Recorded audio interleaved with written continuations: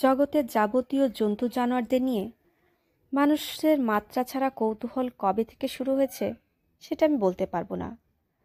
মানুষ তার বিনোদনের জন্য পশুশালা বানিয়ে তাতে বাঘ, সিংহ, হাতি, জলহস্তি সব আটকে রাখে। ছুটি ছাটায় টিকিট কেটে মানুষেরা সেসব দেখতে যায়। যদি কখনো তার উল্টোটা ঘটে, বাঘ, সিংহ, হাতি এরা সকলে মিলে জঙ্গলের মধ্যে একটা মনুষ্যশালা তৈরি করলো। দামাল হাতির দল আশপাশের গ্রামে গিয়ে সুরে করে মানুষ তুলে এনে ঢুকিয়ে দিল মনুষ্যশালায়। ছোট ছোট বাচ্চাদের পুড়ে দিল খাঁচায়। আমরা যেমন পাখি কিনে খাঁচায় পুড়ে তাকে পরম যত্নে পুষি, বড় বড় পাখিরাও তেমন করে কচি কাঁচা ছেলে মেয়েদের ধরে ধরে খাঁচায় ঢুকিয়ে পুষতে লাগলো। তাহলে ব্যাপারটা কেমন হবে? খুবই মারাত্মক ব্যাপার হবে, সন্দেহ নেই। তবে একটাই রক্ষা আছে, জন্তু জানোয়াররা তো আর আমাদের মতো বুদ্ধি ধরে না। ওরা কেবল খাওয়ার জন্য যা করবার তাই করে। মানুষকে তো শুধু খেতে দিলেই চলে না, তার আরও অনেক রকম প্রয়োজন আছে, বহুবিধ বায়না এবং বাসনা আছে। আমি যখন এসব কথা ভাবছি তখন আমার ভাগ্নে এসে সগৌরবে আমাকে জানালো, মামু আমরা সুন্দরবন যাচ্ছি, সজনেখালি ট্যুরিস্ট লজে থাকব। তোমার কি এক বন্ধু আছে, ফরেস্টে থাকেন, তাকে একটু বলে দিতে হবে। আমি বললাম, কি বলে দেব? ভাগ্নে খুব সহজ ভঙ্গিতে বলল, আমরা বাঘটাক দেখতে যাচ্ছি, উনি যদি ব্যবস্থা করেন। আমি ভাগ্নের মুখের দিকে তাকিয়ে বললাম, সুন্দরবনের বাঘগুলো তো ক্রিকেট মাঠের ফিল্ডার না, আর আমার বন্ধুও আজহারউদ্দিন নয় যে সে বললেই বাঘগুলো ড্রেসিং রুম থেকে দল বেঁধে মাঠে নামবে আর তোদের দেখা হবে। ভাগ্নে একটু দমে গেল বটে, কিন্তু হাল ছাড়ল না।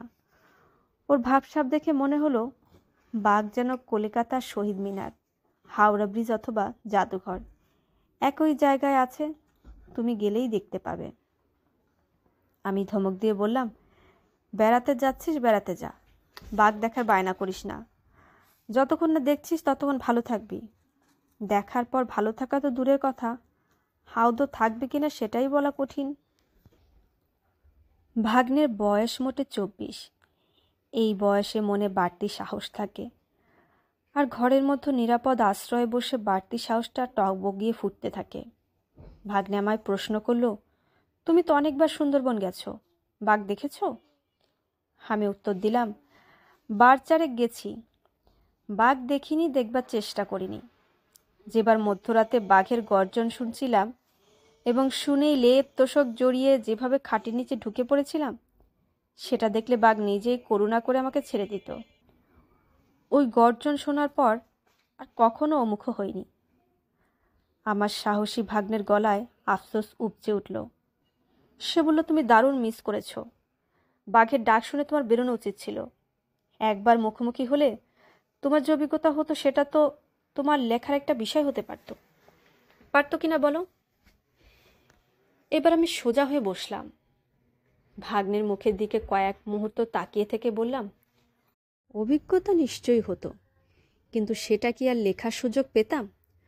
বরং লিখতে পারলে বাঘই লিখে দিত আমার ঘাড় মটকাবার অভিজ্ঞতার চমকপ্রদ কাহিনী। ভাগ্নে হতাশ গলায় বলল, তার মানে এতবার সুন্দরবনে গিয়েও তুমি বাঘ দেখতে পাওনি? আশ্চর্য লোক, তোমার ভাগ্যটাই খারাপ। আমি বলি, হয়তো ভাগ্যটা বেজায় ভালো বলেই তাদের মুখোমুখি হতে হয়নি। দর্শন মানে কি? একেবারে মুখোমুখি, যাকে বলে ফেস টু ফেস। বাঘের সঙ্গে দেখা হয়েছে একবার। ভাগ্নে বলে, কোথায়? ওটা কি সুন্দরবনের বাঘ? আমি উত্তর দেই, বাঘের গায়ে তো তার নিবাস লেখা ছিল না, অর্থাৎ তা বলতে পারবো না। তবে তেনাকে দেখেছিলাম ঝিকিরা গ্রামে, আর সময়টা ছিল পৌষ মাস। যা কিছু সর্বনাশ তা ওই পৌষ মাসেই হয়তো। ভাগ্নে যেন আহ্লাদে লকলকিয়ে উঠল। আমায় বলল, ওই বাঘ কি তোমায় অ্যাটাক করেছিল নাকি তুমি? আমি বললাম, অত তরবর করলে ব্যাপারটা বুঝতে পারবি না, অ্যাটাকের আগে কেসটা সেটেল হয়ে গেল।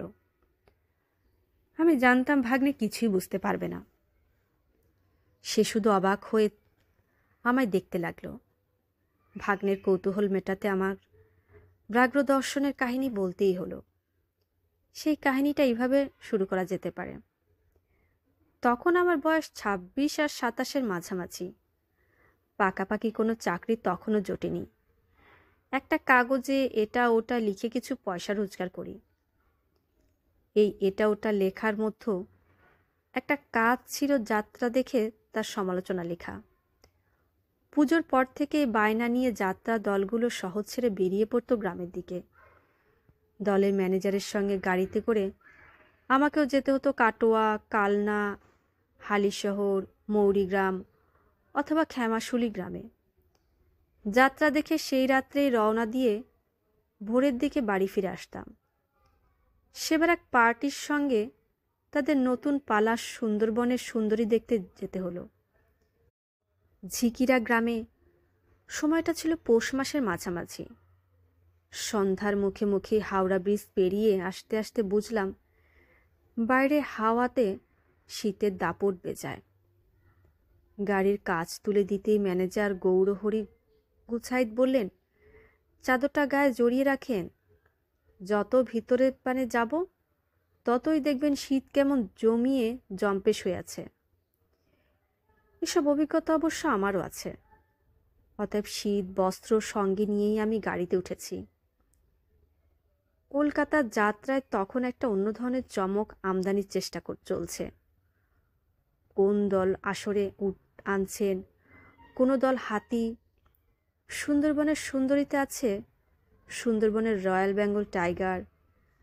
কাগজে সেই রয়্যাল বেঙ্গলের ছবি দিয়ে বিজ্ঞাপনও ছাপা হয়েছে।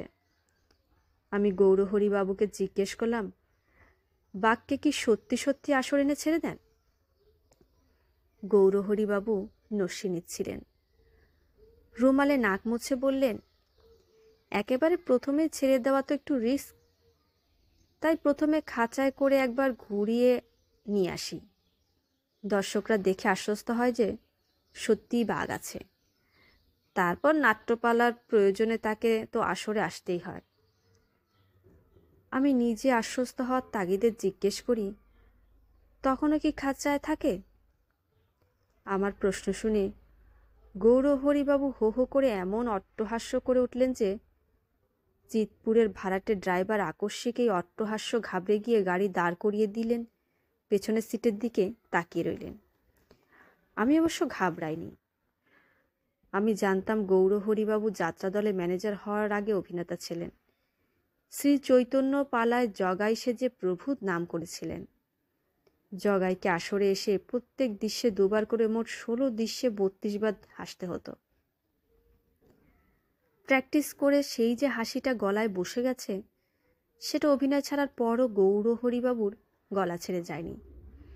এই হাসির জন্যই তাকে সারা জীবন কংস, যমরাজ, কালু সর্দার এই ধরনের রোল করতে হয়েছে।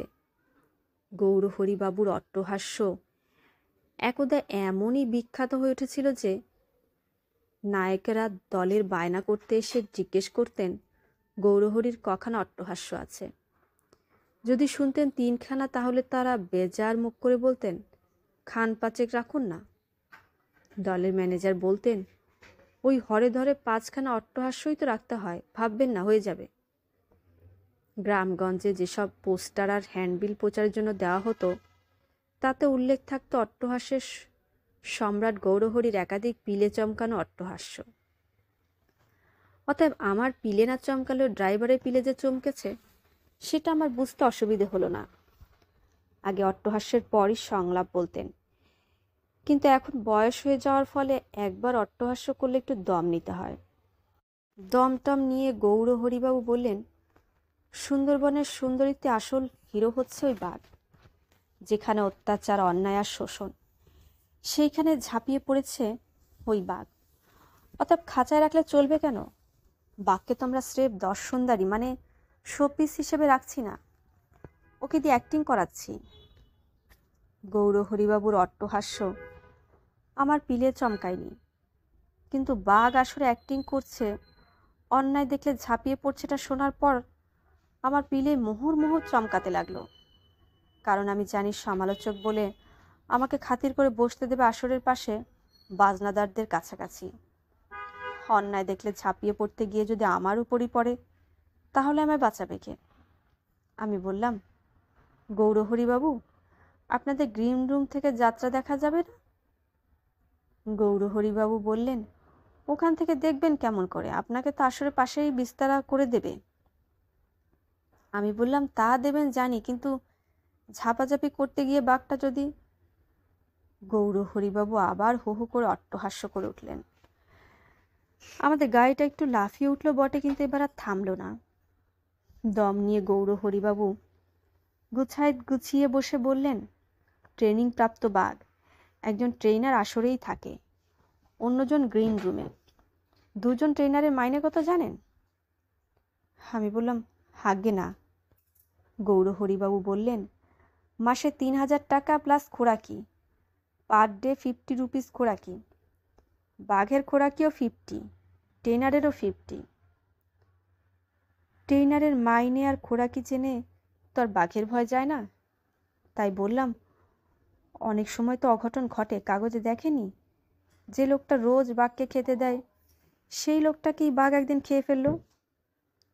গৌরহরিবাবু আবার নসি নিয়ে বললেন, হতে পারে, তেমন অঘটন হতে পারে। গেল হপ্তাহে আমাদের পালা ছিল ক্ষেমাশুলিতে। জগদ্ধাত্রী পুজোর বাসান যাচ্ছিল। ভাসানে দোদমা ফাটানো হয়েছে, চকলেট বোমা ফাটছে, আর তার শব্দ শুনে প্রিন্স তো চঞ্চল হয়ে এমন হুঙ্কার ছাড়ল যে মা জগদ্ধাত্রীকে রোডে ফেলে সবাই পালালো। আমি একটা ঢোক গিলে প্রশ্ন করলাম, প্রিন্সকে? গৌরহরিবাবু বললেন, একটা নাম তো দরকার, বাঘ বললে আর কতটুকু বলা যায়? তাহলে তো বলা চলে নায়িকা চরিত্রের একজন মেয়ে। আমরা কি তাই বলি?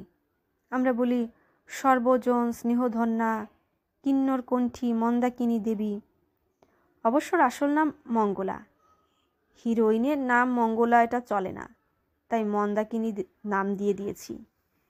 নামের তো মশাই কপিরাইট নাই, তাই বাঘের নাম দিয়েছি মাস্টার প্রিন্স। আমি প্রশ্ন করি, মাস্টার কেন? বাঘটা কি কচি?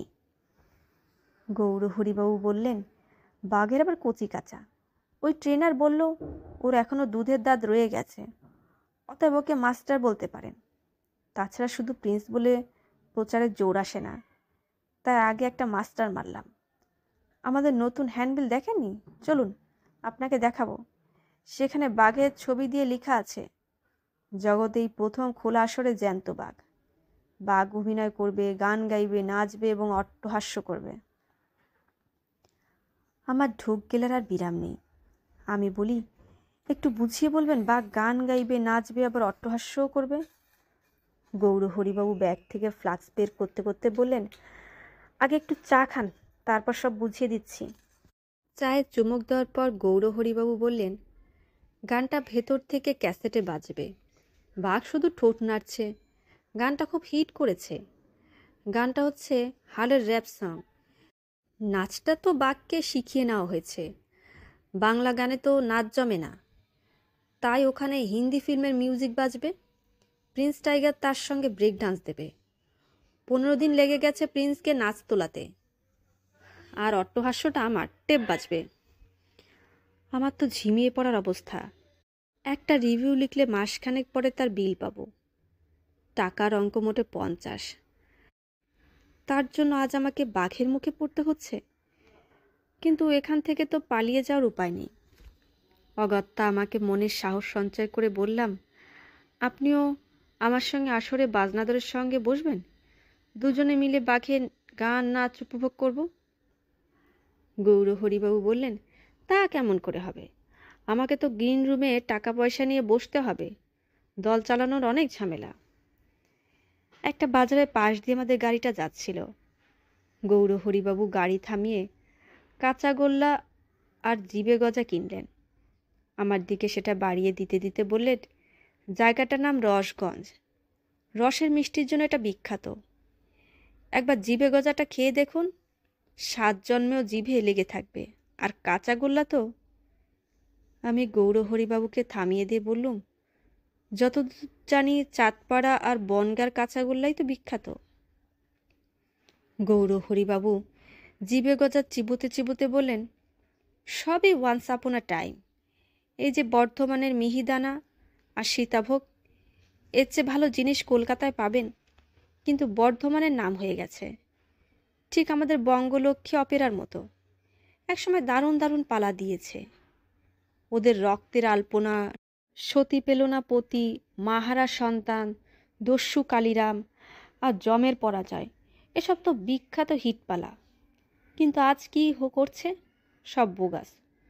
তবুও নাম কাটছে। নাম ভাঙিয়ে পালা পিছু 30 কামাচ্ছে। আমরা বাঘ নাচিয়েও 25,000 পাচ্ছি। ওদের দস্যু কালিরাম আর জমের পরাজয় পালার বাক্স কে ছিল জানেন? আমি বললাম, আগে না। গৌরহরিবাবু বললেন, এগুলো জানুন, জানবার চেষ্টা করুন। এগুলো তো বঙ্গ সংস্কৃতির ইতিহাস। জমের পরাজয় পালায় আমি জম সাজতাম। আসলে ওটা সাবিত্রী সত্যবানের গল্প। তাতে আমার একটা অট্টহাস্য চলতো ঘড়ি ধরে 3 মিনিট। গাজলের ওসি ঘড়ি নিয়ে আসরে বসেছিলেন। সেদিন অট্টহাস্য করেছিলাম 3 মিনিট 14 সেকেন্ড। ওসি তো হতভম্ব, আমায় রূপোর মেডেল দিয়েছিলেন। একটু শুনবেন সেই ঐতিহাসিক অট্টহাস্য? আমি উত্তর দেওয়ার আগে ড্রাইভার বললেন, ওটা গ্রিন রুমে দেখাবেন। আমার ব্রেকটা একটু কমজোরি আছে, যদি ফেল করে। রসগঞ্জ পেরিয়ে গিয়ে আমরা ঝিকিরাতে ঢুকলাম। দেখতে পেলাম হেঁটে, সাইকেল এবং রিক্সা ভ্যানে বিস্তর লোক যাচ্ছে। গৌরহরিবাবু গাড়ির কাছ নামিয়ে সেটা দেখলেন এবং কাছ তুলতে তুলতে অত্যন্ত গর্বের সঙ্গে জানালেন, সবাই যাচ্ছে সুন্দরবনের সুন্দরী দেখতে। আজ নির্ঘাত ব্ল্যাক হবে। ক্ষেমাশুলিতে 10 টাকার টিকিট 25 টাকায় ব্ল্যাক হয়েছে। আজ 30-এ পৌঁছাবে। গৌরহরিবাবু যত কথাই বলুন, আমার কিন্তু মনে শান্তি নেই। বাঘ বলে কথা, কখন মেজাজ বিগড়বে কে জানে। গৌরহরিবাবু পেছন পেছন প্রথমে গ্রিন রুমে এসে বসলাম। দলের অন্যান্যরা হাত তুলে আমায় নমস্কার জানালো। খাতির করে উচ্চ আসনে বসতেও দিল। উচ্চ আসন মানে টিনের বড় বড় কালো বাক্স থাকে না, যাতে যাত্রা দলের সাজ পোশাক থাকে, তেমনি একটা বাক্সের উপর মোটা মোটা দুটো চাদর ভাঁজ করে পেতে দিল। কিন্তু আমার তো বসেও সুখ নেই, দাঁড়িয়েও স্বস্তি নেই। খালি এদিক ওদিক তাকিয়ে তাকের সন্ধান করি। গ্রিন রুমে মানে যেটাকে সাজঘর বলে, তার মধ্যে দুটো ভাগ থাকে। বড় ভাগটা পুরুষ শিল্পীদের আর ছোটটা মহিলা শিল্পীদের। বাঘের মেকআপ রুম নিশ্চয়ই এদের সঙ্গে হবে না, ওর জন্য অবশ্যই আলাদা ব্যবস্থা করা আছে। কিন্তু বাঘকে মেকআপ দেয় কে? আর তার মেকআপই বা কেমন? এই সময় একটা ছেলে আমার জন্য 1 কাপ গরম চা, 2টো সিঙ্গারা নিয়ে এলো। ছেলেটি বেজায় বিনয়ী। গ্রিন রুমে ফরমাস খাটে আর দরকার হলে কোনো কোনো দৃশ্য জনতা বা পথচারী সেজে আসরে ঢুকে যায়। ছেলেটা ভালো নাম আমি জানি না, ডাকনাম পেলা। পেলার জীবন কাহিনীও বড় অদ্ভুত। 10 বছর বয়সে সখীর দলে নাচত। তারপর যাত্রা থেকে সখী পর্ব উঠে যাওয়ার পরেই চাকরি করে। এসব করতে করতে পেলা প্রাইভেট স্কুলে ফাইনাল পাশ করেছে। পড়াশোনার ব্যাপারে গৌরহরিবাবু ওকে খুবই সাহায্য করেন। স্কুল ফাইনাল পাশ করার পর দলে ওর মাইনে বাড়ার কথা ছিল। তাই প্রথমেই পেলাকে জিজ্ঞেস করলাম, হ্যাঁ রে, তোর মাইনে বেড়েছে? পেলা বলল, 50 টাকা বেড়েছে। এই পালায় ছোট একটা রোলও করেছি। আরও 2-4টে খুচরো কথা বলার পর আসল কথা এলাম। জিজ্ঞেস করলাম, হ্যাঁ রে পেলা, বাঘের গ্রিন রুম কি আলাদা? পেলা উত্তর দিল, নিশ্চয়ই, ওটা একেবারে পেছন দিকে, ওখানে আমাদের যাওয়া বারণ। 2জন ট্রেন আর গৌরহরিদা ছাড়া কেউ ওখানে ঢুকতে পারেন না। গেটের সামনে তাই নো অ্যাডমিশন লেখা আছে। কোনো সাংবাদিক কণামাত্র শান্তি পাচ্ছি না। হয়তো আসরে আজ গিয়ে শ্রীমান প্রিন্স অঘটন ঘটায়নি, তার মানে তো এই নয় যে কোনো দিন ঘটাবে না। জন্তু জানোয়ারদের মেজাজ যে কোনো সময় বিগড়ে যেতে পারে, আর আজই যদি সেটা হয়। আমি ভেতরে ভেতরে ঘামতে লাগলাম। গৌরহরিবাবু এলেন, হাত জোর করে বললেন, কনসার্ট শুরু হয়ে গেছে, পয়লা বেলও বাজিয়ে দেওয়া হয়েছে, এবার আসরে আসুন। আমি বললাম, আসরে যেতেই হবে তাই না? গৌরহরিবাবু বললেন, আসরে না গেলে দেখবেন কেমন করে? না দেখলে তো লিখতে পারবেন না, চলুন। তাড়াতে গিয়ে বুঝলুম আমার হাঁটু কাঁপছে। গ্রিন রুমের দরজা পেরোতেই দ্বিতীয় বেল, মানে ঘন্টা বাজানো হলো। 3 নম্বর ঘন্টার পরই পালা শুরু হবে। আমি যেতে যেতে বললাম, মাস্টার প্রিন্সের মেকআপ হয়ে গেছে? গৌরহরিবাবু বললেন, ওর মেকআপ বিশেষ নেই, শুধু গলায় একটা লাল রঙের স্কার্ফ বেঁধে দেওয়া হয়। আমাকে বসানো হলো বাঁশিওয়ালার পাশে। যদি তবলা বা হারমোনিয়ামের পাশে বসতে দিত তাহলেও না হয় বিপদকালে ওর মুখে ডুগডুগি পুড়ে দিয়ে পালাবার চেষ্টা করতে পারতাম, কিন্তু বাঁশি দিয়ে কি হবে? গৌরহরিবাবু বললেন, ভয় নেই, আপনার উল্টো দিকে ট্রেনার বসে আছে। ট্রেনারকে দেখলাম কিন্তু ভরসা পেলাম না। ট্রেনার বিপদকালে আমাকে দেখবে না, নিজেকে সামলাবে। কিন্তু কি আর করব, এখন তো আর আসর ছেড়ে পালাতে পারবো না। চুপ করে বসে ওই কনসার্টের বাজনার মধ্যেও নিজের বুকের শব্দ শুনতে লাগলাম। ইতিমধ্যে 3 নম্বর অর্থাৎ ফাইনাল বেল পড়ে গেছে। হাসরে মৃদু শব্দ হলো। মাইকে ঘোষণা শোনা গেল, নমস্কার নমস্কার নমস্কার। জনার্দন অপেরার প্রীতি ও শুভেচ্ছা গ্রহণ করুন। এখন শুরু হচ্ছে এবছরের শ্রেষ্ঠতম পালা, সুন্দরবনের সুন্দরী। সুন্দর থেকে সুন্দরী পর্যন্ত শব্দটাকে টেনে টেনে এমন দীর্ঘ করা হলো যে পালার নাম উচ্চারণের প্রায় 1 মিনিট গেল। এরপর আরও কিছু ঘোষণার পর গম্ভীর গলায় ঘোষণা করা হলো, দর্শক সমাজের কাছে একটি নিবেদন। আমাদের নিবেদনটি মন দিয়ে শুনুন। পালার প্রথম দৃশ্যেই আসর অবতীর্ণ হবে মাস্টার প্রিন্স, সুন্দরবনের বিখ্যাত রয়্যাল বেঙ্গল টাইগার। আপনারা ওকে দেখে চায়ের ভাঁড়, ইটের টুকরো কিংবা অন্য জিনিস ওকে লক্ষ্য করে আসরে ছুড়বেন না, তাহলে অঘটন ঘটতে পারে। বিপদ এড়াবার জন্য মাস্টার প্রিন্সকে কোনোভাবে উত্তেজিত করার চেষ্টা করবেন না। ধন্যবাদ, শুরু হচ্ছে। আবার সেই টেনে টেনে সুন্দরবনের সুন্দরী বলা। একটু পরেই সবাই দেখি মাথা তুলে গ্রিন রুমের দিকে তাকাচ্ছে। গ্রিন রুমের দিক থেকে কোরাসে ভেসে এলো, জয় বাবা দক্ষিণ রায়। নিচে চাকা লাগানোওয়ালা একটা খাঁচা ঠেলতে ঠেলতে 2 জন আসরে এলেন। খাঁচার মধ্যে বেশ বড়সড় একটা বাঘ। এই চেহারাতেও যদি দুধের দাঁত রয়ে যায় তাহলে এখন ভাতের দাঁত আর কবে গজাবে? বাঘ অবশ্য ভাত খায় না, অতএব ভাতের বদলে মাংসের দাঁত বলাই ভালো। চাকাওয়ালা খাঁচাটাকে 2 ট্রেনার আসরের মধ্যে ঘোরাতে লাগলেন, আর বাঘ খাঁচার মধ্যে বসে হাত জোর করে দর্শকদের নমস্কার জানাতে লাগলো। তাই দেখে দর্শকদের সে কি হাততালি, আমিও তালি বাজালাম। পরে আর কখনো তালি বাজাবার সুযোগ পাবো কিনা জানি না। যেহেতু আসরে আমি আজ সম্মানিত অতিথি, তাই বাঘের খাঁচাটা আমার সামনে এসে 2 ট্রেনার দাঁড় করালেন এবং বাঘ আমাকেও হাত জোর করে নমস্কারের ভঙ্গি করলো। এবার তালি না বাজিয়ে আমিও হাত জোর করে প্রতি নমস্কার জানালাম। আমাকে খাতির দেখাবার এই পরামর্শ যদি গৌরবাবী দিয়ে থাকেন তাহলে সেটা মোটেই ভালো কাজ হয়নি। নাকের ডগায় বাঘ এনে কেউ কি কোনো অতিথিকে আপ্যায়ন করে? কিন্তু এখন রাগ দেখাবো কার ওপর? একটু পরে খাঁচা শুদ্ধ বাঘকে নিয়ে যাওয়া হলো। শুরু হয়ে গেল মূল পালা। 4টি দৃশ্য শেষ হতেই 5ম দৃশ্যের গোড়ায় নায়িকা এসে কাঁদতে কাঁদতে গান ধরল। গানটা দক্ষিণ রায়ের বন্দনাগীতি গোছের। জোরদার মহাজনের অত্যাচার থেকে এই অভাগিনীকে কে বাঁচাবে? এই বন্দনাগীত শেষ হতেই অত্যাচারী মহাজনের প্রবেশ। নায়িকার শিশু ভাইটিকে মহাজন গলা টিপে জলে ফেলে দিতে উদ্যত। নায়িকার বিলাপ। ভয়ঙ্কর কিছু একটা ঘটতে যাচ্ছে। ঠিক তখনই পিলে চমকানো অট্টহাস্য শোনা গেল। আমি জানি এই কথাটি গৌরহরিবাবু দ্বারাই সম্পাদিত। প্লেব্যাক সিঙ্গারের মতোই উনি নেপথ্য থেকে বাঘের হয়ে অট্টহাস্য হেসেছেন। এখন টেপে সেটাই বাজছে। একটা 90 মিনিটের ক্যাসেটে নাকি শুধু নানা ধরনের অট্টহাস্য তুলে রাখা আছে। অট্টহাস্য শুনে ভিলেন মহাজন থমকে পড়ে যেই না এদিক ওদিক তাকাচ্ছে, তখন খোলা আসরে লাফ দিয়ে পড়ল মাস্টার প্রিন্স। মহাজনের সামনে এসে একবার গর্জন ছাড়ল, আর তাতেই আমার চক্ষু স্থির এবং আশপাশ থেকে কচি কণ্ঠে কারা যেন কেঁদে উঠল, মা বাড়ি যাব।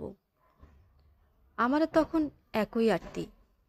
বাঁশিওয়ালা বাঁশি হাতে একটু পিছিয়ে গেল।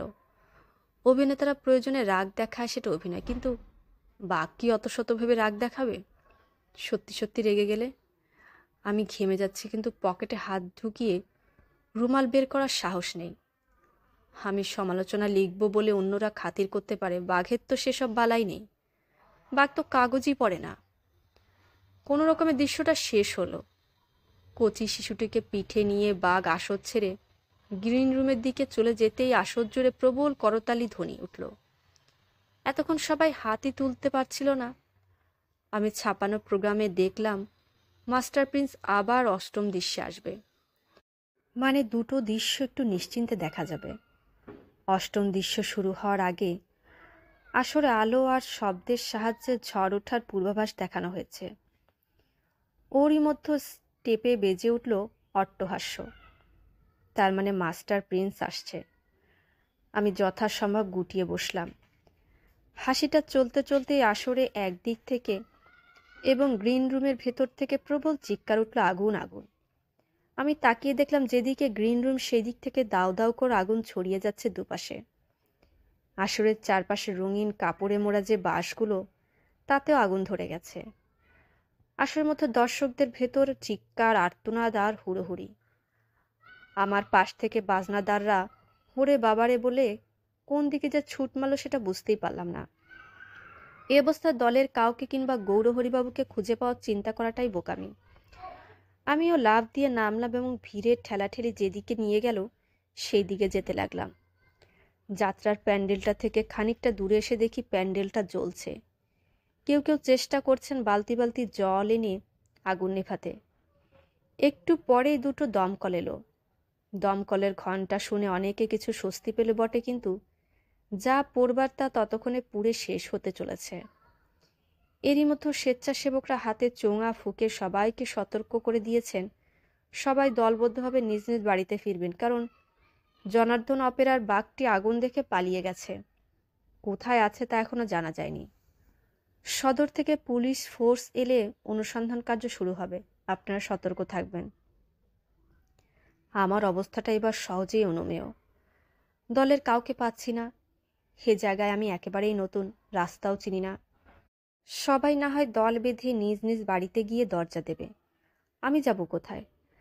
তাছাড়া মাঝপথে যাত্রা বন্ধ হয়ে যাওয়াতে খোরাকির টাকাটাও তো প্রিন্স পায়নি। ও তো টাকার জন্য গৌরহরিবাবুকে খুঁজে বেড়াবে না। খিদে পেলে যাকে সামনে পাবে তাকেই খাবে। তার মানে আমি এই মুহূর্তে জঙ্গলের মধ্যে একা একা আমিই তো আছি। আমার পেটে পিঠে ব্যথা শুরু হলো।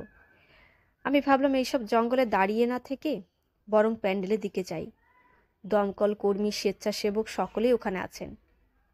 কিন্তু প্যান্ডেলের দিকটা এখন অন্ধকার।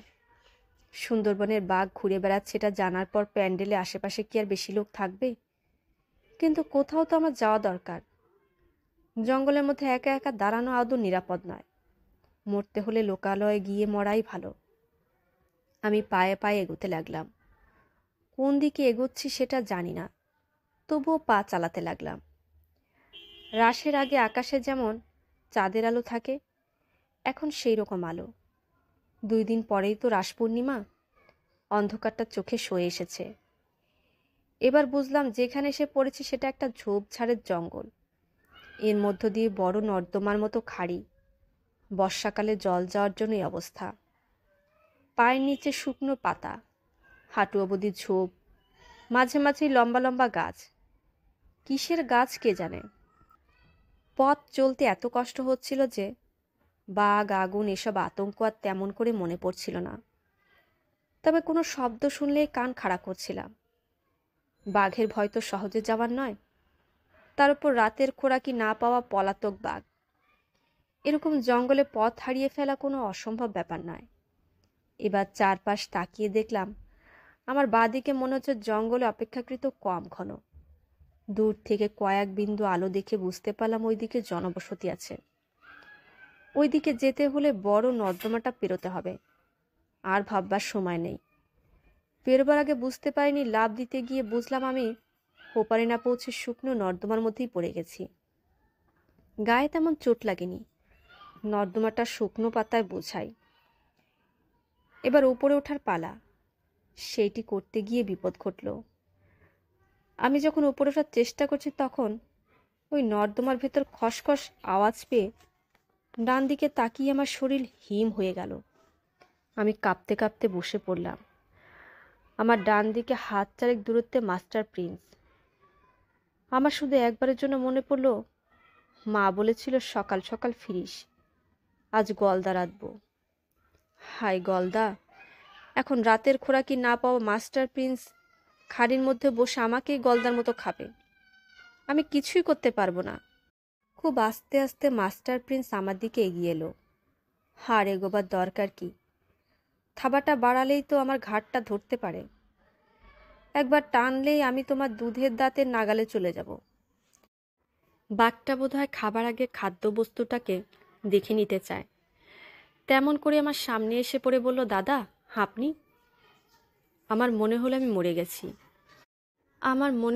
মরে গেছি। মরে গিয়ে দেখছি বাঘ আমাকে দাদার সম্বোধন করছে। বাঘ একটা হাত আমার হাতে রেখে বলল, দাদা আমি প্যালা। প্যালা? আমার দীর্ঘশ্বাস পড়ল। প্যালা বলল, সবাই তো মানুষ সেজেছে, তাই দৌড়ে সবাই কোনো না কোনো বাড়িতে গেছে। আমি তো বাঘ সাজি, তাই আমার আর যাওয়ার জায়গা নেই। ক্লাব ঘরের জানালা দিয়ে ভেতরে যাওয়ার চেষ্টা করতে সবাই ক্লাব ছেড়ে পালালো। ওখানে থাকা নিরাপদ নয় ভেবে জঙ্গলের দিকে এলাম। আমি প্যালার শরীর টিপে দেখতে থাকি। তারপর বলি, তুই বাঘ সাজিস? সত্যির বাঘ নয়? প্যালা উত্তর দিল, সত্যির বাঘ আনা হয়েছিল, কিন্তু বাঘ নিয়ে খোলা আসরে যাত্রা করার পারমিশন পুলিশ দেয়নি। এদিকে তো প্রচার হয়ে গেছে, নাটক তৈরি, বায়নাও অনেক। তখন ভেবেচিন্তে গৌরহরিদা বললেন, প্যালা, দলে তোর প্রমোশন হলো, একেবারে হিরো পার্ট। তোকে বাঘ সাজতে হবে। খোরাকি 50 টাকা, মাইনে 3000। তুই তো কিছুদিন সার্কাস দলে কাজ করেছিস, বাঘের ব্যাপারটা তুই ভালো বুঝবি। আমি বলি, তোর ট্রেনার? প্যালা বলে, ওগুলো লোক দেখানো, ওরা বাক্স বয়, শুধু পালার আগে ট্রেনার সাজে। এই কথাটা গৌরহরিদা, ওই 2 ট্রেনার, আমি আর পুলিশ ছাড়া কেউ জানে না। বিপদ না ঘটলে আপনি জানতে পারতেন না। সমালোচনা লিখবার সময় দয়া করে এটা লিখবেন না যেন, তাহলেই গৌরহরিদা খোরাকির টাকা কমিয়ে 5 টাকা করে দেবে। বিধবা মা আর 5 ভাই বোনকে নিয়ে থাকি, দুবেলা খাওয়ার জন্য না হয় বাঘই সাজলাম, কি বলেন? আমি তখন ভাবছি অন্য কথা। প্যালা না হয় সাজা বাঘ, তবু তো দেখতে বাঘই। ওকে নিয়ে এবার কোনো পথে কোন আশ্রয়ে যাব? বাঘ নিয়ে তো ট্রেনে বাসে উঠতে পারবো না। এদিকে বাঘ খুঁজতে বেরিয়ে গ্রামবাসী যদি আমাদের দুজনকে এখানে দেখে ফেলে, তাহলে দুর্ভোগ নিতান্ত কম হবে না। প্যালার সঙ্গে কি মানুষ সাজার কোনো পোশাক নেই? সত্যি আমাদের কারো কাছে সেটা এখন নেই।